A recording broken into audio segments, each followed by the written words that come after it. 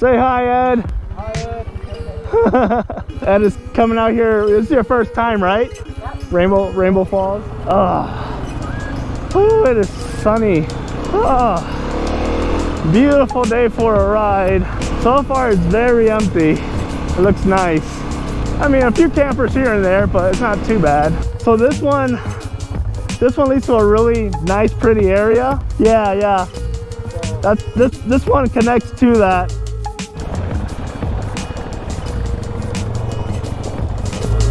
This trail is really steep. Doesn't show on camera, but it's definitely really steep. See, kind of like give you an idea. I'm still holding the brakes. Barely no front brakes because it washes out. This stuff, when it's summer, when it's dried, oh man, this stuff is slippery even for a side-by-side. So this is Ed, my coworker, an awesome guy. And that is mostly because he brings me one of the best frittatas on the planet. No, I'm just kidding. Outside of that, he is really awesome. He just got into the OHV world, and needless to say, I am mostly to blame because it is all I talk about.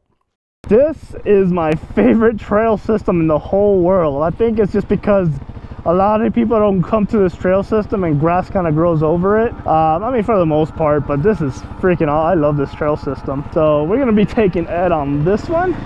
Yeah, I think you guys will like this one.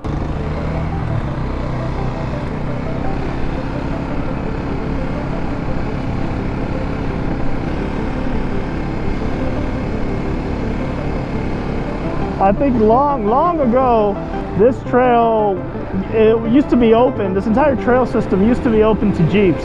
They put a gate there to prevent Jeeps from coming in, so it just became a ATV, dirt bike only trail system.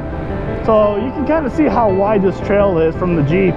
But overall, it's in really good condition. It's not bad at all. This trail is really cool, man. I like it. It kind of gives you a little blend with the grass. Then it takes you through like this little foresty trail like this. This is pretty cool. Oh man, this is awesome. And by the way, there is a hidden single track in here that a lot of people don't know about. There's actually two of them. It's not long, it's actually pretty short, but hey, it's something for us dirt bikers, right?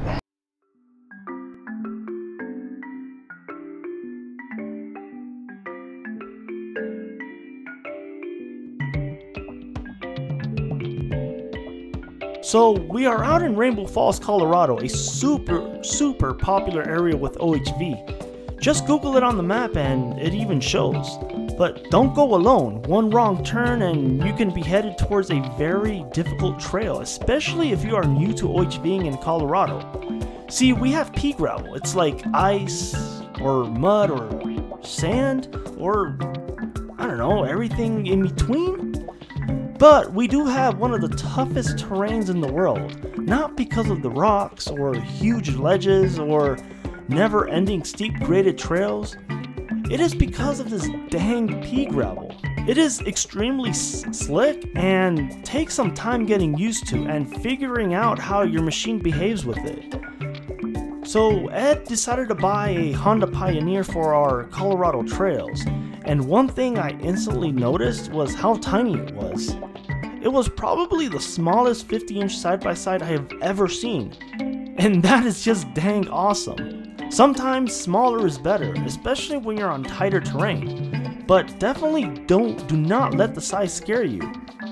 It was able to do some nice rock crawling for its size and class, and what was awesome was it looked very flexy when the roads became rutted out, and that was a concern for me because of its size, but it handled it just like a champ.